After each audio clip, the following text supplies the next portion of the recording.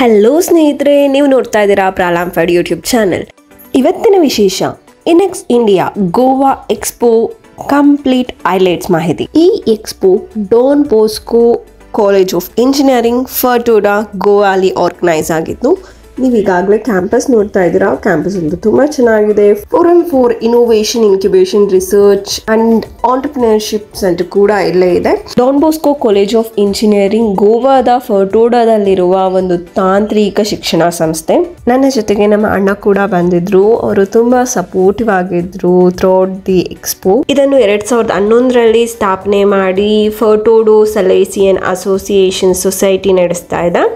College campus ಅನ್ನು civil engineer ಒಲಾವೋ ಕಾರ್ವಾಲೋ ವಿನ್ಯಾಸಗೊಳಿಸಿದ್ದಾರೆ. ಎಲ್ಲ ಹೊರಾಂಗಣ ಆಟಕ್ಕೆ ಮೈದಾನ ಅಂತೂ ತುಂಬಾ ಸಖತ್ತಾಗಿದೆ. ಇದು ಬೆಳಿಗ್ಗೆಯ ಆಟದ ಮೈದಾನದ ದೃಶ್ಯ. ಈ INEX ಇಂಡಿಯಾ ಎಕ್ಸ್ಪೋ ಪ್ರತಿ ವರ್ಷ ನವೆಂಬರ್ ತಿಂಗಳಲ್ಲಿ ನಡೆಯುತ್ತೆ. ಇಂಟರ್ನ್ಯಾಷನಲ್ ಲೆವೆಲ್ ಅಲ್ಲಿ ನಮ್ಮ ರಾಜ್ಯ ಮತ್ತು ನಮ್ಮ ದೇಶದ ಬಾವುಟ ನೋಡೋದೇ ನಮ್ಮ ಹೆಮ್ಮೆ. ಈ ಎಕ್ಸ್ಪೋದ ಮುಖ್ಯ ಉದ್ದೇಶ ಏನಂದ್ರೆ, ನವೋದ್ಯಮಿಗಳು, ಸ್ಟಾರ್ಟ್ಅಪ್ಗಳು, ಕೈಗಾರಿಕಾ ತಂತ್ರಜ್ಞಾನ ವರ್ಗಾವಣೆ ಮತ್ತು ಜಾಗತಿಕವಾಗಿ ಸ್ಥಳೀಯ ಉತ್ಪನ್ನಗಳ ಪ್ರಚಾರದ ಮೇಲೆ ಕೇಂದ್ರೀಕರಿಸುತ್ತಾರೆ.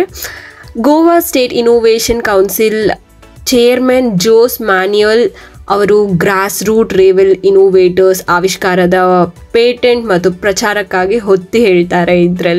ಇದು 8ನೇ ಆವೃತ್ತಿಯ ಇಂಡಿಯಾ ಇಂಟರ್ನ್ಯಾಷನಲ್ ಇನೋವೇಷನ್ ಮತ್ತು invention expo. Don Bosco college of engineering ಮರ್ಗೋವಾ, Goa, Bharat, Goa state of innovation council ಹೆಮ್ಮೆಯಿಂದ ಪ್ರೋತ್ಸಾಹಿಸುತ್ತಿದೆ. ಇದು 3 ದಿನಗಳ ಈವೆಂಟ್. JSINC ರಾಜ್ಯ ವಿಜ್ಞಾನ ಮತ್ತು ತಂತ್ರಜ್ಞಾನ ಇಲಾಖೆ, ಇಂಡಿಯನ್ ಇನ್ನೋವೇಟರ್ಸ್ ಅಸೋಸಿಯೇಷನ್ ಮತ್ತು ಪೋಲಿಷ್ ಕಂಪನಿ IBS ಗ್ಲೋಬಲ್ ಸಹಭಾಗಿತ್ವವಾಗಿ ಈ ಇವೆಂಟ್ ಅನ್ನು ಆಯೋಜಿಸುತ್ತೆ. ಯುನೈಟೆಡ್ ಕಿಂಗ್ಡಮ್, ಮಲೇಷಿಯಾ, ಸೈಪ್ರಸ್ ಮತ್ತು ಹಲವಾರು ಇತರ ದೇಶಗಳ ಪ್ರತಿನಿಧಿಗಳು ಈ ಎಕ್ಸ್ಪೋದಲ್ಲಿ ಭಾಗವಹಿಸುತ್ತಿದ್ದಾರೆ. ನನ್ನ PG ರಿಸರ್ಚ್ ಪ್ರಾಜೆಕ್ಟ್ ಕೂಡ ಈ ಎಕ್ಸ್ಪೋಗೆ ಆಯ್ಕೆ ಆಗಿದೆ ಸ್ನೇಹಿತರೆ. ಅದಕ್ಕೋಸ್ಕರ ನೀವು ನೋಡ್ತಾ ಇರ್ಬೋದು, ನಾನು ಕೂಡ ಪ್ರೆಸೆಂಟ್ ಮಾಡ್ತಾ ಇದ್ದೀನಿ. ಈ ಎಕ್ಸ್ಪೋಗೆ ಎಲ್ಲಾ ವಯಸ್ಸಿಗರು ಬರ್ಬೋದು. ವಯಸ್ಸಿನ ಮಿತಿ ಅಂತೂ ಯಾವುದೇ ಇಲ್ಲ. ಸಣ್ಣ ಮಕ್ಕಳು, ಶಾಲೆಯ ಮಕ್ಕಳು, ಸಾರ್ವಜನಿಕ ಜನರು, investors, researchers, jury panel members ಎಲ್ಲರೂ ಕೂಡ ಬರ್ತಾರೆ. ಇದು ವಿಜ್ಞಾನ ಲೋಕದ ನಾವೀನ್ಯತೆನ ಮಾತ್ರ ಗುರುತಿಸುತ್ತೆ ಅಂತ ಅನ್ಕೊಂಡ್ಲೇಬೇಡಿ. ಇದರಲ್ಲಿ ಯಾವುದೇ ಕ್ಷೇತ್ರ ಇರಲಿ, ನಾವೀನ್ಯತೆ ಇದ್ರೆ ಇದರಲ್ಲಿ ಖಂಡಿತ ಗುರುತು ಸಿಗುತ್ತೆ. ಅದು ಇಂಟರ್ನ್ಯಾಷನಲ್ ಲೆವೆಲ್ಗೆ ಹೋಗಿ ಅದರ ಹೆಸರು ಮಾಡಿ ನಮಗೆ ಸಹಾಯದಾಯಕವಾಗುತ್ತೆ.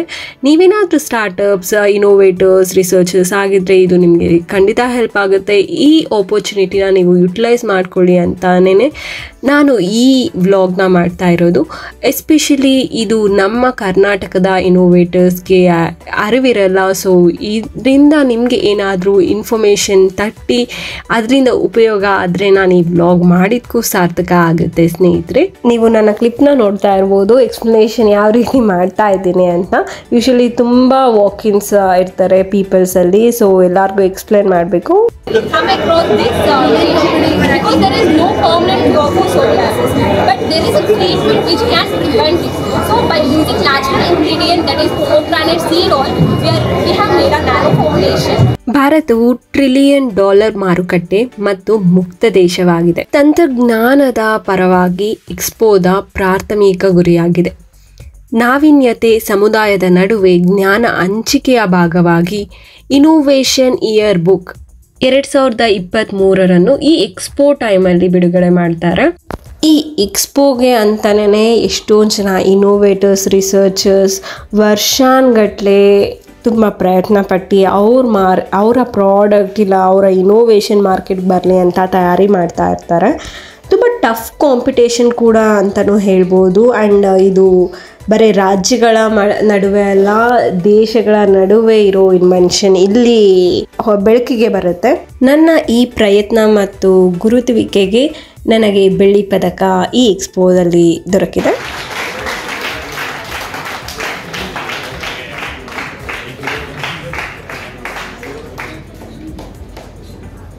Next we have Smart Bin from Don Bosco College of Engineering, Fatorda. ಈ ಗುರುತುವಿಕೆಗೆ ಅಡಿಪಾಯಾದ ನಮ್ಮ college MS Ramaiah university of applied sciences ಮತ್ತು ನನ್ನ ಮ್ಯಾಂಟೆ ಡಾಕ್ಟರ್ BV ಬಸವರಾಜ್ ಸರ್ಗೆ ಹೃತ್ಪೂರ್ವಕ ಧನ್ಯವಾದಗಳನ್ನು ಅರ್ಪಿಸ್ತಾ ಇದ್ದೀನಿ. ಅಂತಿಮವಾಗಿ ನಮ್ಮ ಕರ್ನಾಟಕ ಟೀಮ್ ಇನೋವೇಟರ್ಸ್ ಈ ಫ್ರೇಮಲ್ಲಿದ್ದಾರೆ. ಇದರ ಸಕ್ಸಸ್ಫುಲ್ಗೆ ಕಾರಣರಾದ ತೋಸಿಫ್, ಲೋಹಿತ್, ನಿತೀಶ್ಗೆ ಥ್ಯಾಂಕ್ಸ್ ಹೇಳ್ತಾ ಈ ವ್ಲಾಗ್ನ ಮುಗಿಸ್ತಾ ಇದ್ದೀನಿ. ನನ್ನ ನೆಕ್ಸ್ಟ್ ವ್ಲಾಗಲ್ಲಿ ನಿಮ್ಮನ್ನ ಭೇಟಿ ಆಗ್ತೀನಿ. Love you guys.